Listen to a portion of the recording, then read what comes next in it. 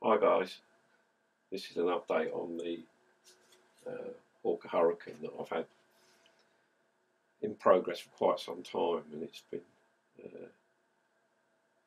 one of my most popular videos on YouTube, so I thought it was about time to crack on with it. So what we're going to look at today is the progress I've made on it. So as you can see, the whole thing is made out of foam, XPS foam, with the hot wire CNC machine, and each one of these formers has been cut out on the machine and then glued together. I'm trying to do it as a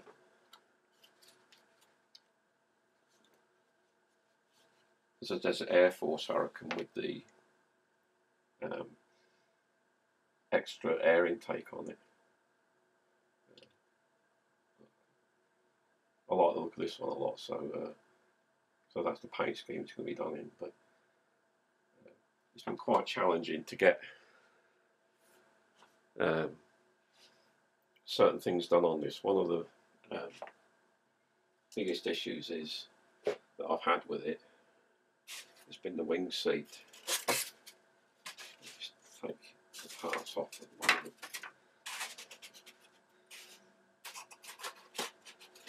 So as you can see, the CNC machine doesn't actually cut this out, so I've had to cut this out by hand as best I could, and then add the wing fairings on, which has been quite tricky to do. One of the issues I've had is how to get it a smooth finish around there. So basically what I did was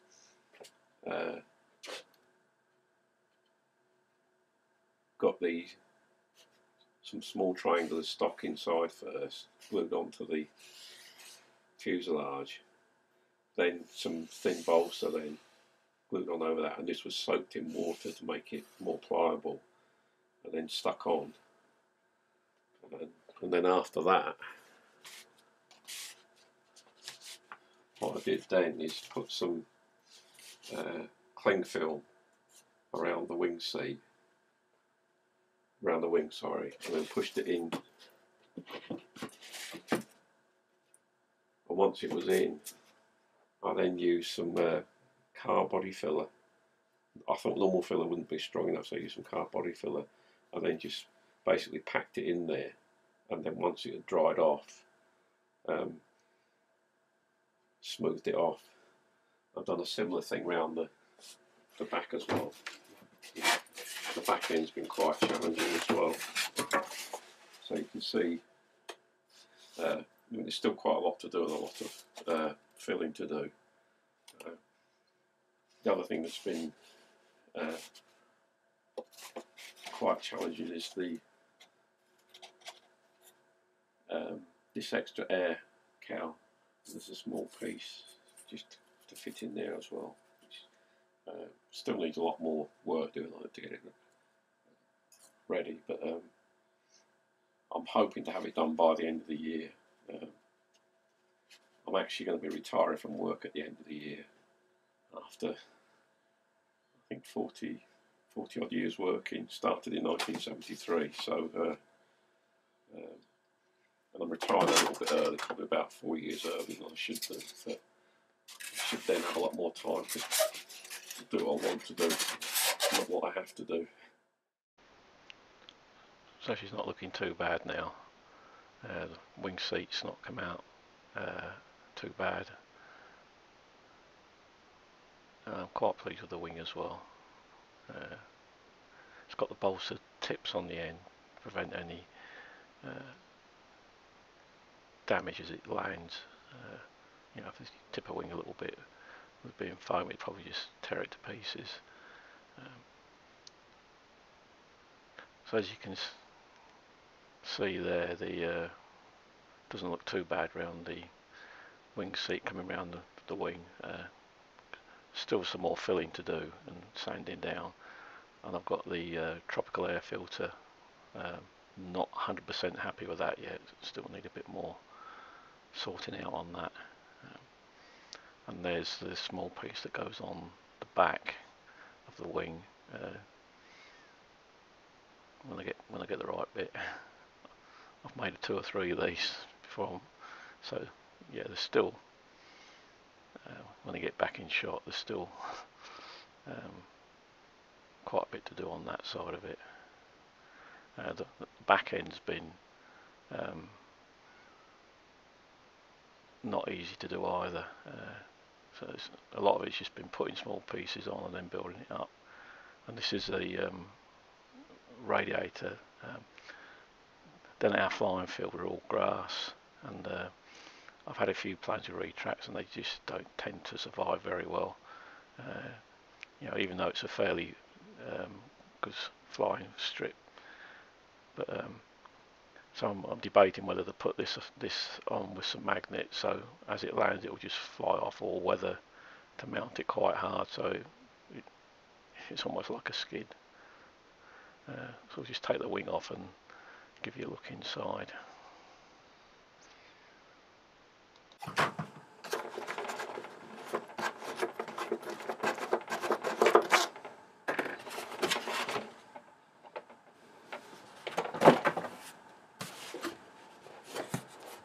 So there's the holes for the servos, and inside the wing there's some channels.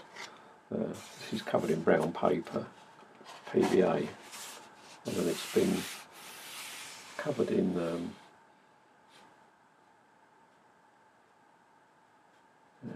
what have I used on it? I think I've used sand and sealer on that, possibly, can't remember. These are just for guides at the moment. Quite pleased with the way that's coming out. I've used balsa tips on the end, so it's really smooth and very light. And that's made of the same foam, XPS. This has probably been the hardest bit, getting this wing seat cut out. Getting the that shape there. And really basically what I had to do was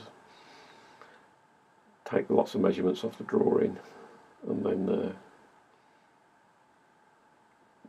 use the template of the aerofoil and put it on, and just hoped it came out alright.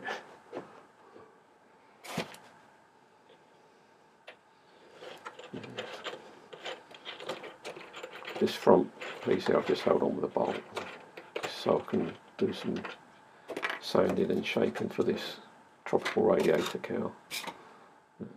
So that'll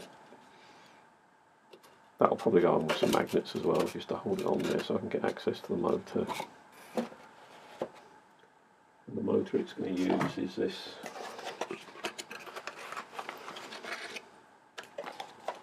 Turnigy Aerodrive, and it's an 1150 kV, 35mm. I've used one of these on the Spitfire, which is up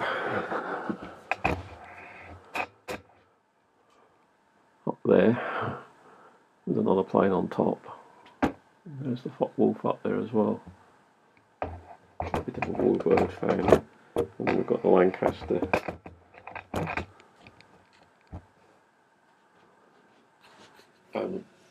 I'm also going to try using Poly C. I've seen a few guys use this, and it's a bit like using fiberglass in an epoxy.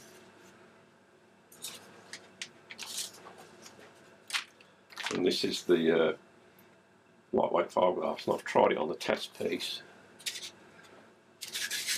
here, and it does seem to give a quite good finish. One of the problems with foam is that it's not always easy to get a nice finish, and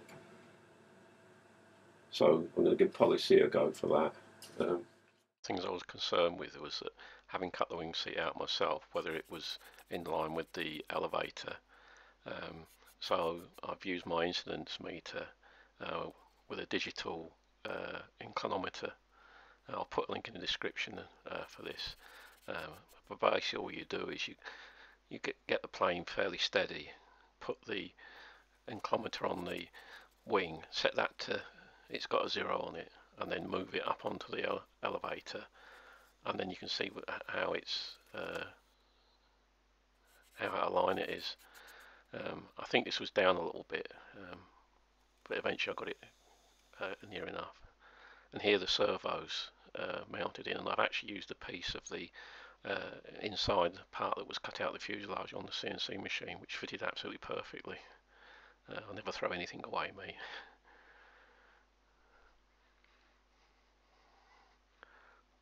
And here she is, fairly well together now, and I've got the little fin on the tail to the rudder.